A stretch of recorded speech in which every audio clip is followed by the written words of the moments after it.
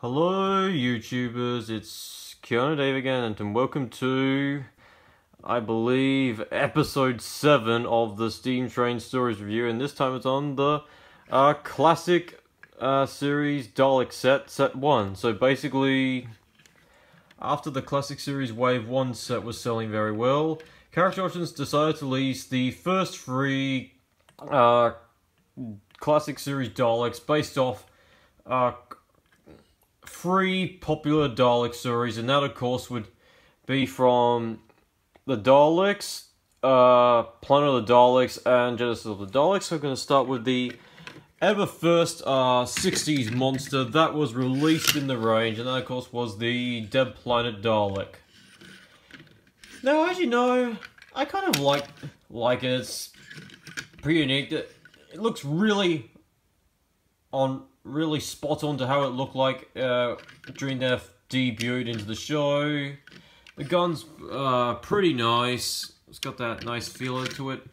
Plunger's alright. They've got the blue spears. Iconically, that's what the spears were. What color the spears were in real life. The eye stalk's pretty cool, and they got the white dot to resemble what they looked like back in the back in the 60s era of the show. It's got like those nice silver rails around it. So yeah, and they did a nice job on the light. So yeah, I don't want to go into articulation because a lot of fans have done this before. This is just an nostalgic review, and yeah, it goes round, backwards, forward, just like it's friction driven. So yeah, it's got it's free-wheel based, just like a free-wheel car. I don't know what they call them. And now we'll head into sort of the other Dalek, which I love the most, and that of course it is the Supreme Dalek Council. Well, what to say, I actually kind of I love this design of the Dalek. So there's a history behind this. Basically they reused the gold, one of the gold Dalek from the Peter Cushing movie, the Dalek Invasion of Earth movie.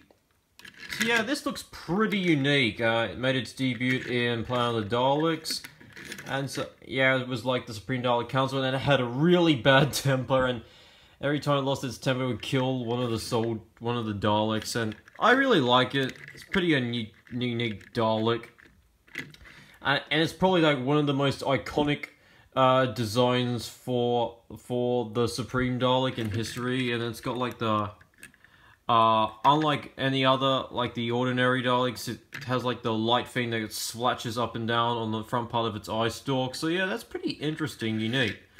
It's like black, it's gold on its spears, its slouches, its head and stuff.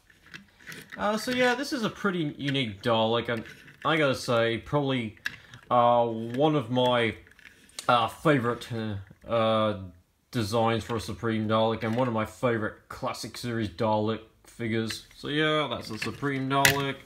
And now we head into like the most iconic design for the Daleks, the sort of like the 1970s Dalek, or Genesis Dalek, based off the 1975 story with Tom Baker, Genesis of the Daleks, which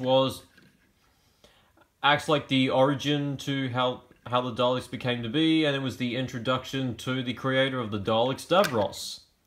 So yeah, it's a pretty unique figure. The gun is like more of a metallic brown. The eye stalk's got that like a black pipple in the middle of its eye stalk, just to give it like for that era.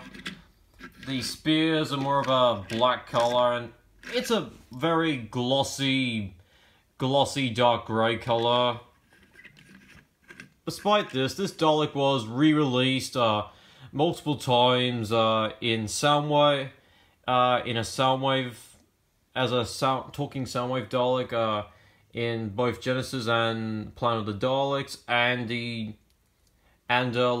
Genesis Dalek box set, which featured the 4th Doctor with a brown trench coat, and the Genesis Davros, forgot what the actor's name again. And the plunger's pretty nice. What to say, I kind of like it. And it's got like that silver spot thing in the center line of the plunger. So yeah, pretty unique Dalek. And with most classic series fans, they see this as like the most iconic design in the classic series for the Dalek. So here we go. So yeah, so overall, what do I think of this set? Yes, it's still good to this year. And what a way to for Character Options to release a classic, to release their an idea for their first classic series Daleks. So later now, and I shall see you for another year. Who knows what there will be? Maybe another train model, car model, maybe another Doctor Who figure, maybe even Star Wars figures. Who knows? Who knows? So later now and bye. Not forever. This is Counter Dave signing off.